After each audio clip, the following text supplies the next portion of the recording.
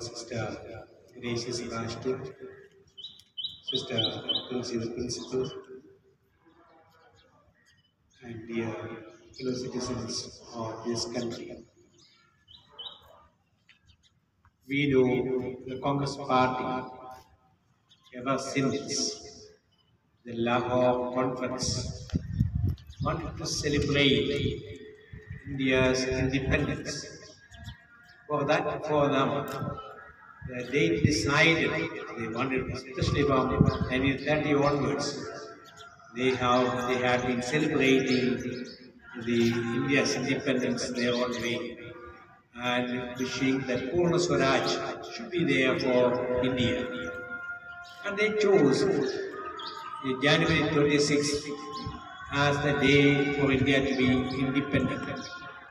And they have been celebrating this day as Purna Swaraj Day.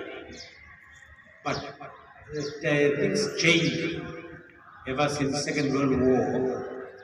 And Mountbatten won the Japanese War.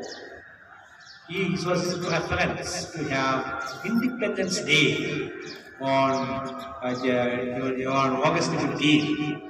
So that India became independent on August 15th. That was a plan and desire of Mountbatten.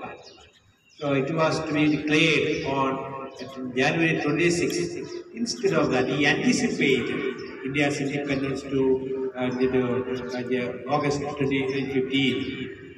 And that is a story behind. And ever since afterwards, India became independent. And this January 26th became the Republic Day.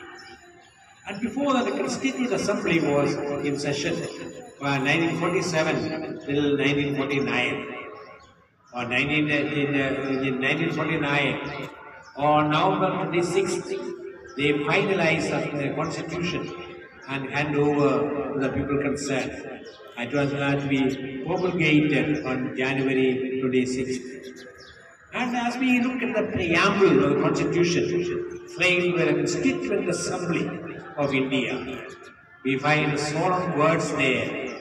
We, the people of India, having solemnly resolved to constitute India into a sovereign, socialist, secular, democratic republic, and secure to all its citizens justice, social, economic, and political, liberty of thought, expression, faith, and belief, and worship, equality of status and of opportunity, and to promote among them all dignity, fraternity, assuring the dignity of the individual and integrity and unity of the nation. In our Constituent Assembly, this 26th day of November 1949, we declare, we adopt and give to ourselves this Constitution. These were the solemn words pronounced by the Constituent Assembly, and this is also a preamble of the Constitution. Look at the solemn words that are mentioned there. Equality, fraternity, liberty, these are all there. They were actually taken from the French Revolution slogan, equality, liberty, and fraternity. And give me liberty or give me death. That is Thomas Jefferson said in the American Constitution framer, one who made, and during the struggle for American independence. Well, this, the aspiration of the human mind. If you look at everything else derives the Constitution from these three words important there: liberty, fraternity, and equality. Today, that is at the stake in many ways when you look at it. People are least respect towards the freedom of others. The sense of equality is disappearing in the name of caste, class, and difference in our country. And unfortunately, there are many people promoting a discriminatory attitude. But that is not what the Constitution envisages. It really goes to the fundamental, the core of every human being, to be equal with others. God created everybody equally. but we make them unequal. We unnecessarily make them unequal.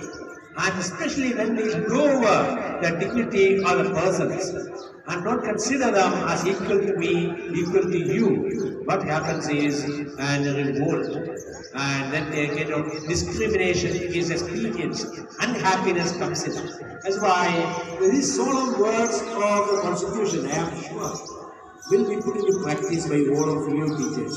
And especially they appreciate the staff of this school. The students are, because COVID not here now, the staff of this school, St. Luigi School, that has been doing tremendous service to the people around to inculcate in them these basic values and value of equality, value of charity, and value of liberty, from which also comes justice, economic, social, and political justice.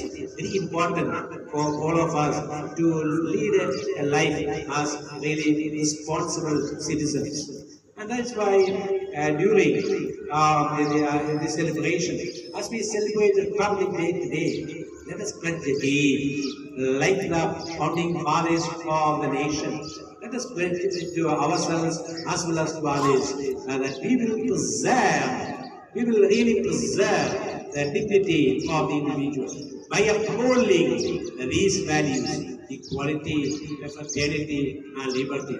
Jai Hind.